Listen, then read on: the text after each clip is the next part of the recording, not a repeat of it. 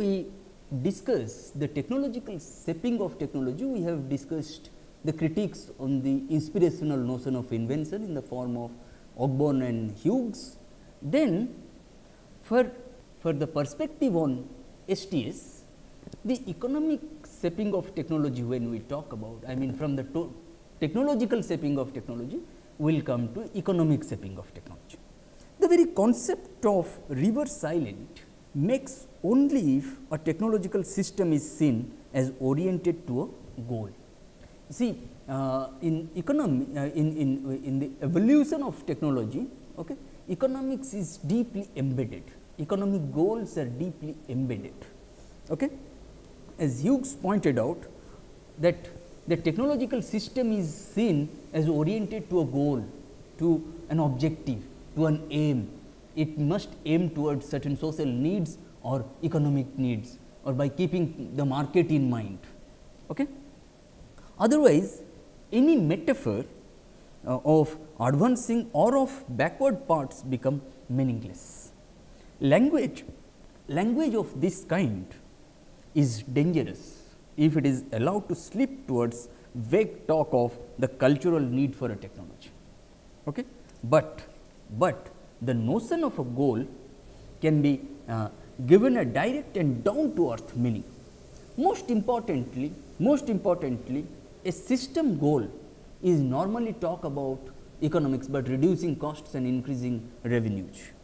I mean, talk of a system goal is normally talk about economics, about reducing costs and increasing revenues. For example, electricity supply systems, for example, have been private or public enterprises, and those who have run them have inevitably been concerned above all about costs, profits and or revenues or losses and so on. The reverse salient is an inefficient or uneconomical component for Hughes, for Thomas Hughes, and for many practical purposes inefficient means uneconomical. Okay? That is what I mean, that all given so far as practicality is concerned, practical considerations are concerned. Okay? What is efficiency? What is efficiency means economical, inefficiency means uneconomical. Okay? For the time being, we can also argue that efficiency may be uneconomical, inefficiency may be economical. Okay? We will see that in the lectures to follow. Okay? I mean, technological reasoning and economic reasoning are often inseparable, like in the case of Edison's invention of the electric bulb. Like our extract from Hughes' work, okay, demonstrate this in the case of Edison's invention of light bulb. Okay. Edison was quite consciously the designer of a system. He intended to generate electricity, okay, transmit it to consumers and to sell them the apparatus they needed to make use of it. To do so successfully, Edison had to keep his costs as low as possible, not merely because he and his financial backers wished for the largest possible profit, but because to survive at all, electricity had to compete with the existing gas systems. Okay?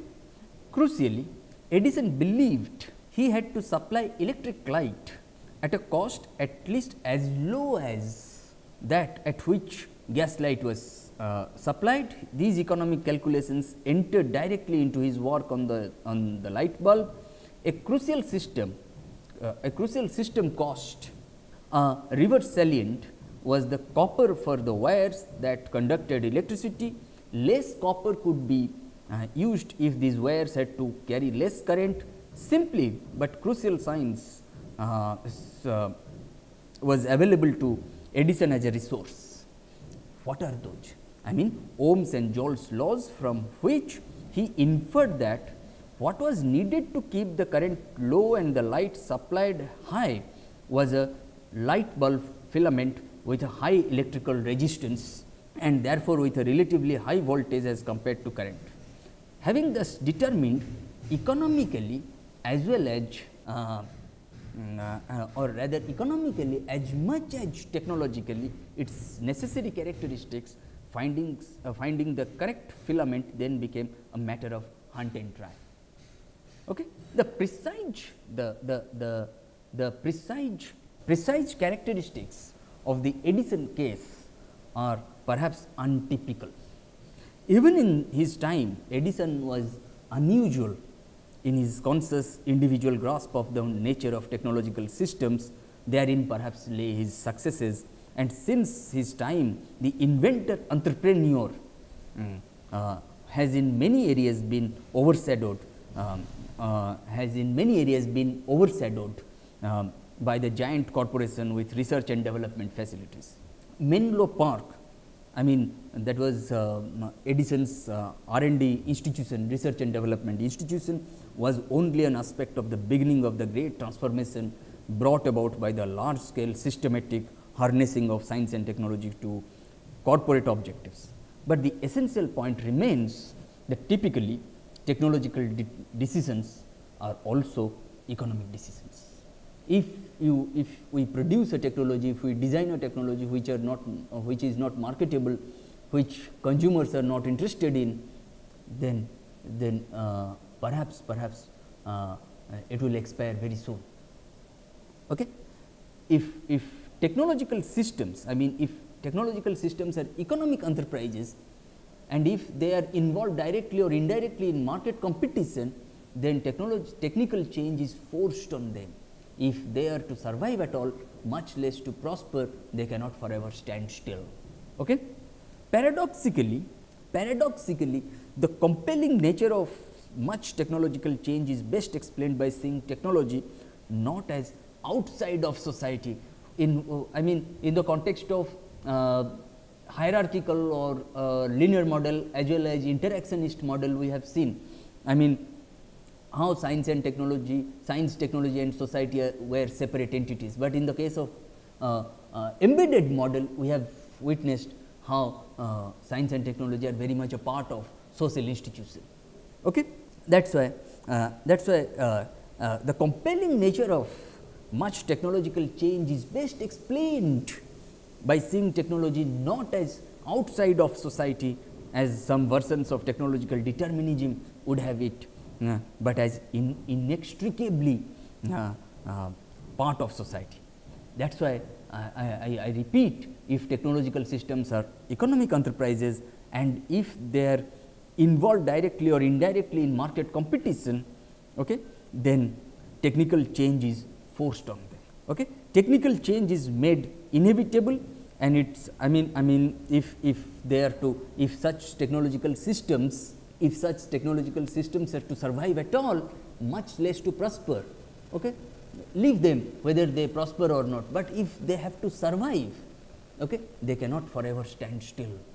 Okay. That is why economic shaping of technology is also important, is assuming greater significance in this context. Okay. Technical change is made inevitable, and its nature and direction profoundly conditioned by this. And when national economies are linked by a competitive world market, as they have been at least since the mid 19th century, technical change outside a particular country can exert massive pressure for technical change inside. The dominant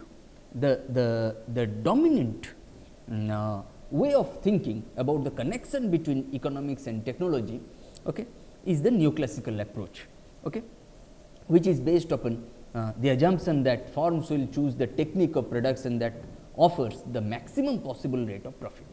Okay. I mean, if you look at basic economics textbooks up to Arthur Cecil Pigou, I mean 1910s, 20s, not even 20s, up to by 1920s, we consider it as a neoclassical age.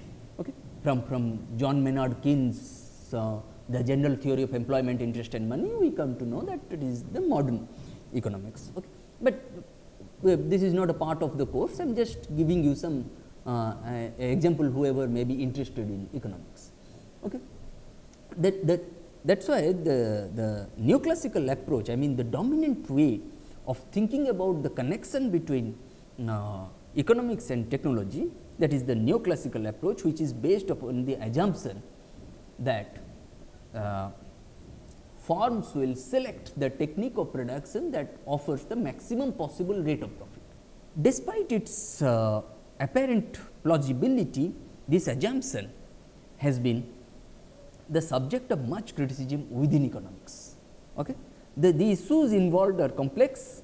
There is a useful review of them later on, I mean for example, by Elster in 1983, but they hinge upon whether human decision making does or indeed could conform to the strict requirements of the neoclassical model. For example, how can a farm possibly know it has found the technique of production that produces maximum profits?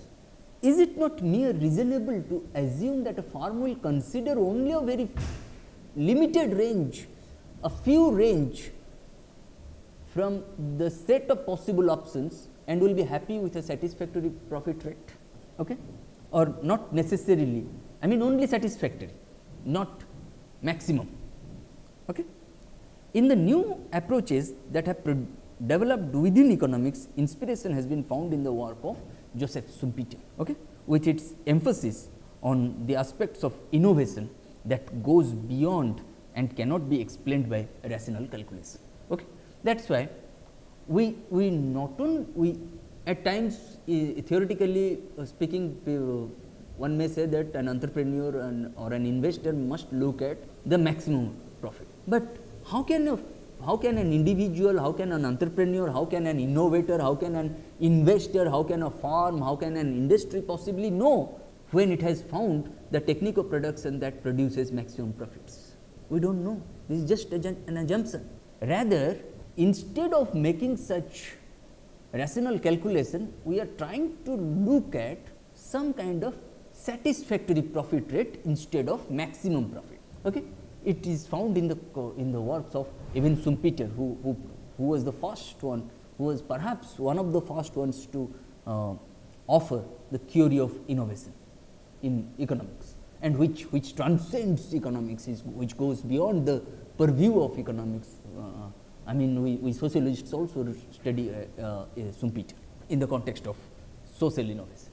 Therefore, when innovation, when innovation transcends the field of economics, it goes to the level of culture, society, polity and so on. Therefore, we say economic shaping is social shaping. What are the sociological explanations for this? Okay? The alternative, neoclassical economics of technology, thus offers a direct bridge to more sociological explanations. What are those sociological explanations? I mean, costs and profits matter enormously, but in situations of technical innovation, key factors are future costs and future profits. Since there is an element of uncertainty in these, they cannot be taken as simple given facts. Estimating costs and profits is part of what law calls heterogeneous engineering. Okay? What is that heterogeneous engineering? What are these sociological explanations for this? When we say heterogeneous engineering, I mean engineering social as well as technical phenomena. That is why whenever we say technology, technology is always socio-technical in nature, and social and technical are inseparable. Okay? Constructing that heterogeneous technology, okay, that is engineering which is social as well as technical, okay, or technology which consists of both social as well as technical phenomena, constructing an environment in which favored projects can be seen as viable. Okay? In this context, market processes punish those who get this wrong and reward those who get this right, but which outcome will prevail cannot be known with certainty in advance, nor can it be assumed that market processes will eventually lead to optimal behavior, as successful strategies are rewarded by the differential growth of firms that pursue them. That standard neoclassical argument may have validity for static environments in which selection has a long time to exercise its effects, but not for situations of technological change. A strategy that succeeds at one point in time may fail shortly thereafter. A strategy that succeeds at one point in time, I repeat, may fail shortly thereafter, and the market's invisible hand may simply have insufficient time for the neoclassical economists' optimization to take place. Furthermore, even if sure calculation of costs and benefits or profits and even optimization were possible, the economic shaping of technology would still be its social shaping. Economic calculation and economic laws, after all, specific to particular forms of society, not universal. Suppose we'll discuss this. I mean, whenever we talk about economic calculation or economic laws, they are very much context specific to a particular form of society. When people were engaged in economic calculation and economic laws in feudalism, do we apply the same process of economic calculation and economic laws in capitalism? Are we going to do the same in the context of a socialist state? Okay. I mean, even if in all societies people have to try to reckon the costs and benefits of particular design decisions and technical choices, the form taken by that reckoning importantly variable. I mean, it is economic calculations, economic laws, they are not universal phenomena, they are context specific, they are specific to particular forms of society, or they are specific to particular modes of production. For example, technical innovation in the erstwhile USSR, Soviet Union. Okay. People there, people in the erstwhile Soviet Union, this is USSR, they certainly made calculations as to what served their economic interests, and plant managers had greater autonomy to make decisions than is often assumed. But the framework of that calculation was different. Prices were set by central planners of the state price committee, rather than being subject to the vagaries of the market as in the West, or even in Indian context. Okay.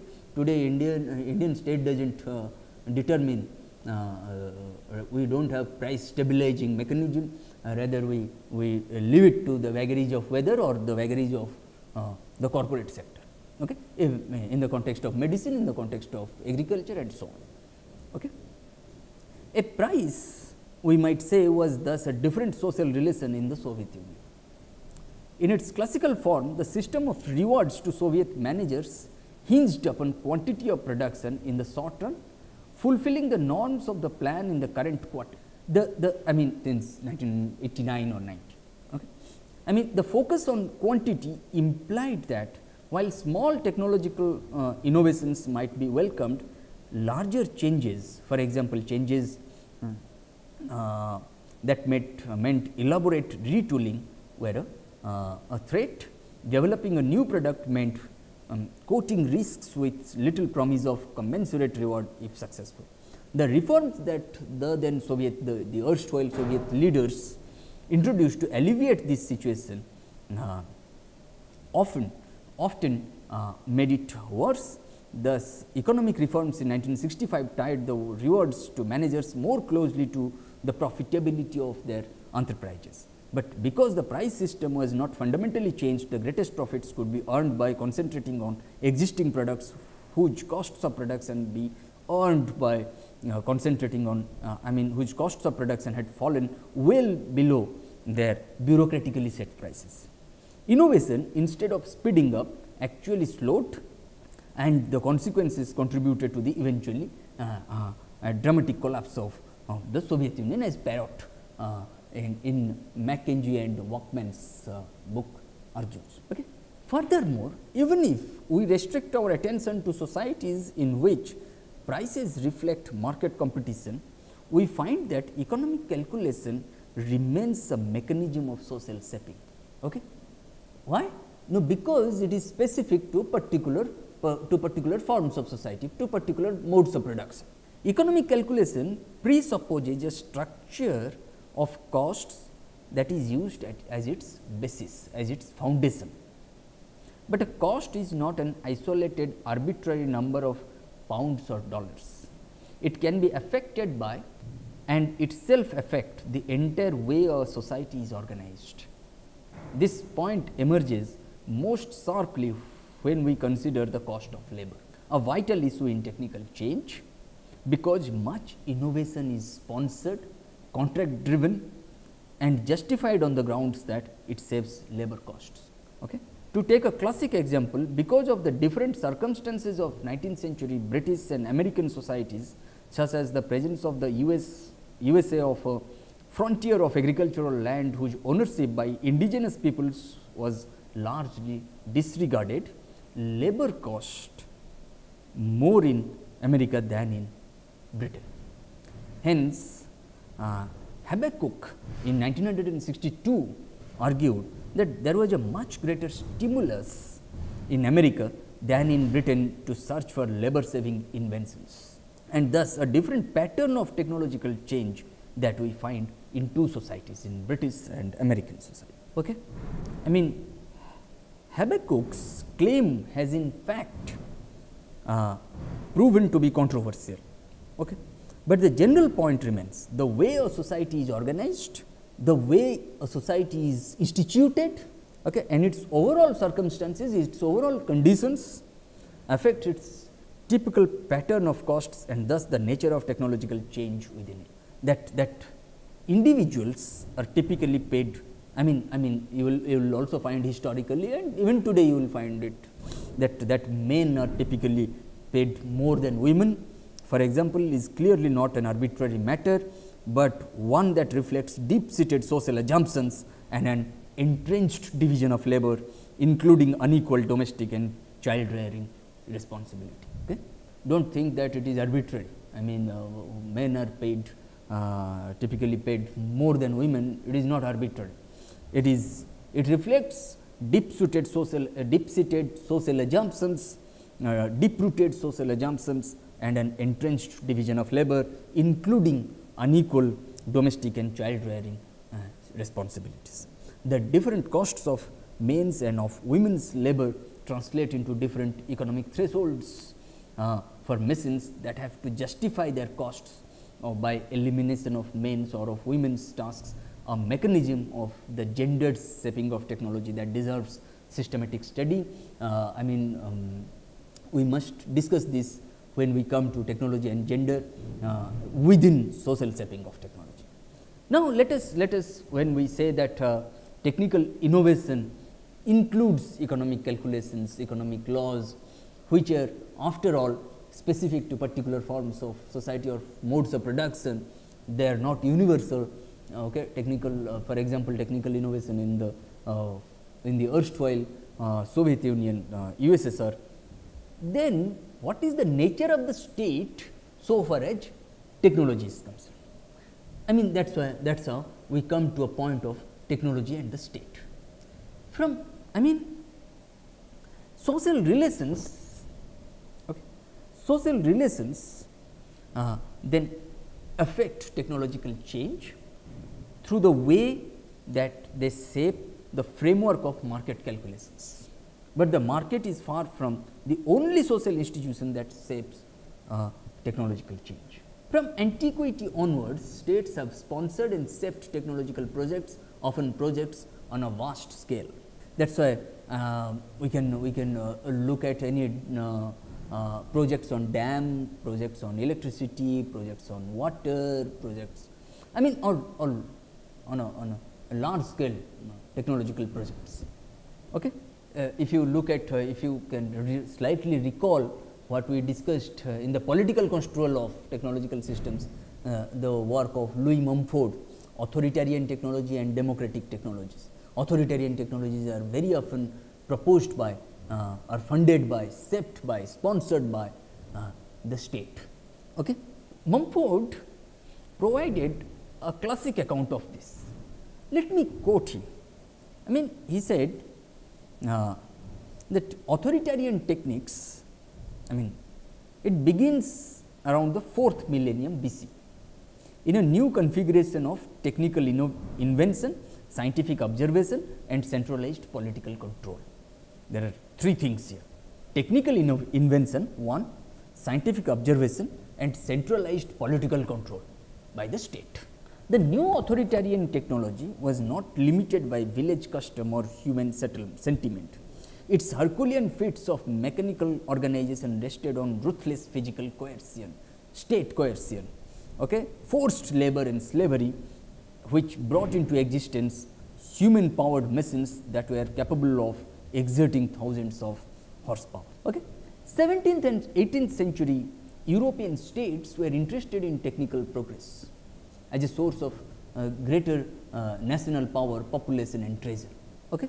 This mercantilist framework, then mercantilist framework, what is that mercantilist framework? Now, the state and military technology, greater national power, population and treasure. Okay. This mercantilist framework carried different implications for the shaping of technology. State and military technology, when we talk about, it is the war or the threat of war. They act coercively to force technological change, which defeat the anticipated punishment for those who are left behind. When I say this such mercantilist framework of having greater national power, population and treasure carried different implications for the shaping of technology than did straightforwardly capitalist judgments. While in England there was strong commitment to labor saving devices, in France the mercantilist notion that work must be found for the largest number of hands prevailed. As late as 1784, the brocade loom was praised in France because it employed twice as many workers as the plain cloth loom. Okay. It being argued that it was the benefit of labor which remains in the towns when the products have left that that is the real product of the manufacturers. The single most important way that the state has shaped technology has been through its sponsoring of military technology. That is how we come to state and military. War and its threat of or the war of or the threat of war or war and its preparation have probably been on a par with economic considerations as factors in the history of technology. Like you will find that like international economic competition, war and the threat of war act coercively to force technological change which defeat the anticipated punishment for those who are left behind. Okay. Military technology is the subject of okay, that the military technology, when we talk about, it is the extent to which military concerns have shaped civilian technology. Military interest in new technology has often been crucial in overcoming what might otherwise have been insuperable economic barriers to its development and adoption, and military concerns have often shaped the development pattern and design details of new technologies. Okay. We can keep on giving such examples. Okay. In the case of nuclear power, state interests closely shaped reactor design, atomic weapons and in gaining autonomous national and energy supplies. We can give case studies like air transport, where we will find design of 1930s British and German civil airliners reflected the ways in which those countries' airlines were chosen instruments of foreign and imperial policy. Okay, that is how colonialism operated for a long time, and through military technology colonialism ruled India for almost a couple of centuries. In the context of electronics, you will find military, the US need and support for the development of semiconductor, microchip, digital computer and so on. Okay. when we start to, I mean these are certain ways to look at the nature of path dependence of technological change. Okay. When we look at theorizing the relationship between technology and society, okay, a major development in the social studies of technology since the first since the first edition of the of such work, I mean that Science, Technology and Society Studies reader came up in 1985, is the flowering of the theoretical work on the relationship between technology and society. Two theoretical approaches which were quite nascent in the mid 1980s have particularly close bearing upon the social shaping of technology. Two, what were those two in the mid 1980s? Okay, that was first is the social construction of technology perspective developed by Webbe E. Biker and Trevor Pinch and represented here in a succinct extract from the work of Pinch and his colleague Ronald Klein. Its focus is on the very phenomenon that has been underestimated in the debate over path dependence. What is that path dependence in the context of social construction of technological systems is concerned? That is the interpretative flexibility of technology. Interpretative flexibility of technology. Then what is that interpretative flexibility? I mean Biker and Pinch, they discussed the construction of a bicycle. Okay? We can look at anything. I mean we can look at a refrigerator. Okay? We can look at a television set. We can look at many we can look at a computer. Okay? We can look at a power loom. We can social construction of technological system. I mean what is that interpretative flexibility?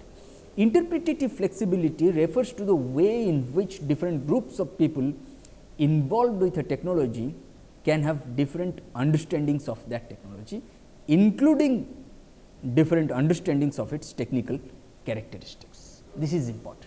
Suppose when you look at a particular dam project, particular project on dam, okay, suppose Subansiri Dam in northeast.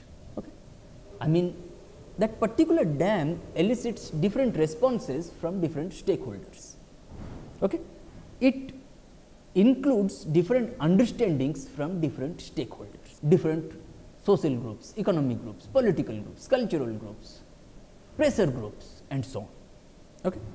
Biker and Pinch's focus is not just on the symbolic meaning of technologies, okay, but includes also variation in criteria for judging whether a technology works or not, whether or not a technology works. The Biker-Pinch social construction of technology approach, I mean the Scott approach, draws heavily upon earlier work applying a sociological perspective to scientific knowledge. Those developing the sociology of scientific knowledge such as David Bloor in 1976 sought symmetry of explanation. We have already discussed Bloor. I mean when we discussed the externalist characterization of the relationship between science, technology and society, earlier notion was that all knowledge except scientific knowledge is socially and culturally conditioned, whereas Bloor in 1976 pointed out that no, it is not correct, all knowledge including scientific knowledge is socially caused. Okay? Bloor, what did he argue? I mean Bloor argued against the then prevalent notion that true scientific knowledge was the result simply of unaided human rationality and causal input from the material world, instead of invoking social processes only when the credibility of false belief had to be explained. Bloor argued that proper explanation of all knowledge, true or false, true and false both, I mean typically would involve recourse to material input, psychological processes and social processes as well. There are few more difficult and more contentious topics than what sociology of knowledge symmetry would be taken to mean, and certainly not all subsequent authors employed the term in the way Bloor did. For Biker and Pinch, in the context of Scott, symmetry means avoiding explaining the success or failure of technologies by whether or not they work. For them, machines work because they have been accepted by relevant social groups. Okay? Who are those relevant social groups is also a matter of political choice, political selection. Okay? To our minds, this formulation underplays the extent to which, okay, for Wajcman and MacKenzie, okay, such formulation, whether they work or not, for them, I mean for Baker and Pinch, machines work because they have been accepted by relevant social groups. Machines do not work because they have not been accepted or they have been rejected by relevant social groups. For MacKenzie and Wajcman, such formulation underplays the extent to which technology always involves interaction between human beings and the material world, but they wholeheartedly agree that historians and sociologists of technology should consider the fact that machines work as something to be explained rather than taken for granted in our explanations, in their explanations. In particular, explanations of success and failure in terms of the intrinsic superiority or inferiority of technologies are suspect because of the path dependence of the history of technology. That one type of machine works better than the alternatives may reflect their histories of adoption and improvement rather than any intrinsic unalterable features of the technologies involved.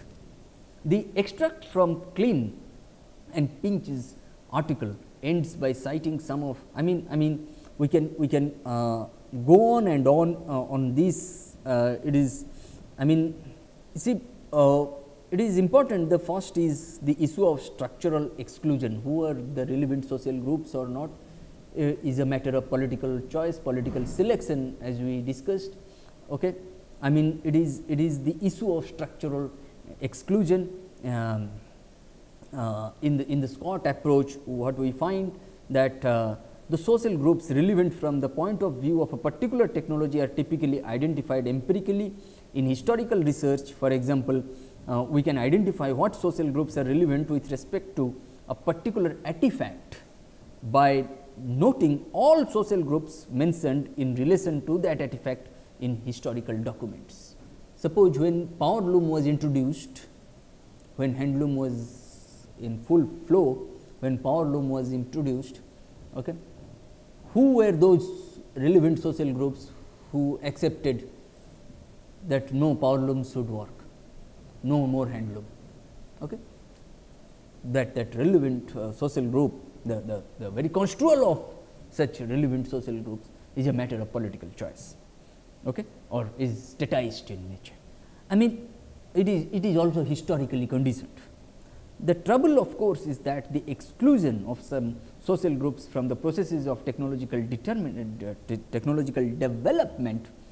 okay, may be such that they have no empirically discernible influence on it, and are not, for example, mentioned in documents concerning it.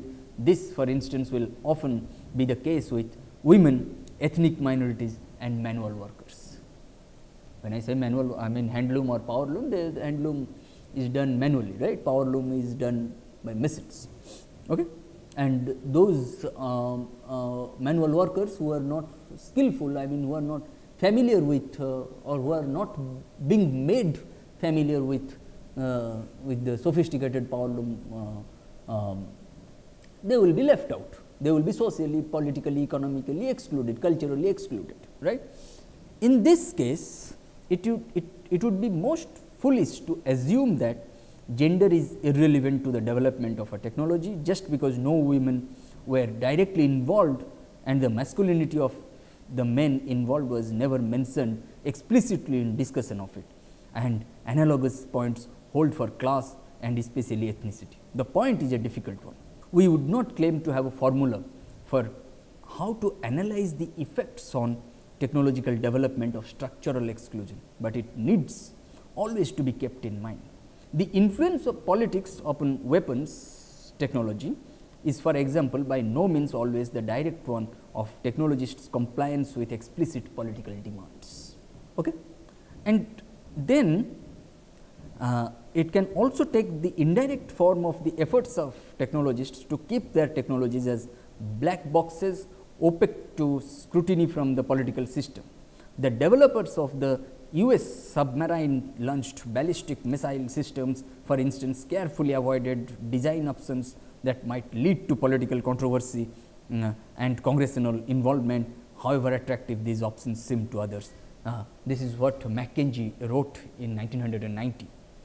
The other problem with the original formulation of the Scott approach is one that also manifested itself in the first edition of that book, I mean handbook of the STS reader, that is the reciprocal relationship between artifacts and social groups.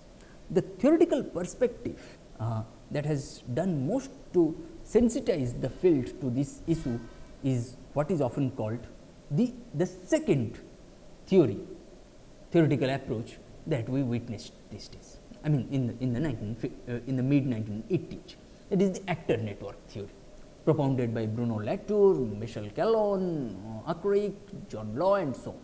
Okay. And it represented, I mean actor network theory represented here by the extract from the work of Latour, and I mean what we are trying to do here, that we will be looking at mostly Latour's work on actor network theory, laboratory life, and others, even Calon's work, Law's work, and so on.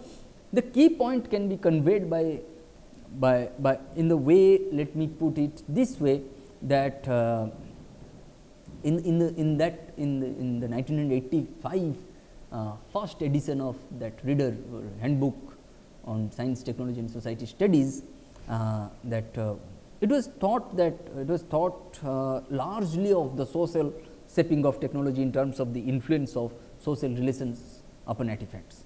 The problem with this formulation is its neglect of the valid aspect of technological determinism, the influence of technology upon social relations. To put it in other more accurate words, it is mistaken to think of technology and society as separate spheres influencing each other.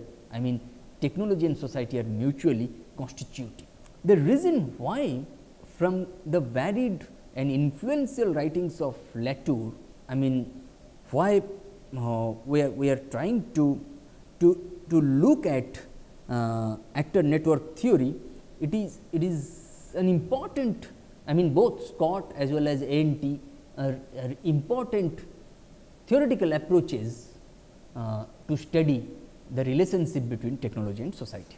I mean what to sum up the thing quickly about Scott and ANT, that Scott approaches, Scott focuses interpretative flexibility of technology, which refers to the ways in which different relevant social groups involved with a technology can have very different understandings of that particular technology, including different understandings of its technical characteristics. The critique to such Scott approach is the exclusion of some social groups from the processes of technological development and the reciprocal relationship between artifacts and social groups. Okay? I mean we have already discussed. Then what is this ANT, actor network theory? I mean actor network theory, okay, I mean it dwells upon material resources, artifacts and technologies such as walls, prisons, weapons, writing, agriculture, all are part of what makes a large scale society feasible. The technological, instead of being a sphere separate from society or social, is part of what makes society possible, in other words a constitutive of society. What is the critique to ANT approach? That the ANT approach calls for symmetry in the analytical treatment of human and non-human actors. The material world is no simple reflection of human will, and that one cannot make sense of the history of technology if the material world is seen as infinitely plastic and tractable. Okay? Coming to constructing gender, I mean we can look at many things, that how do we construct gender, how does feminism examine technology, how technology is constructed through gender, is shaped by gender. Okay? We will discuss this in the lectures to follow.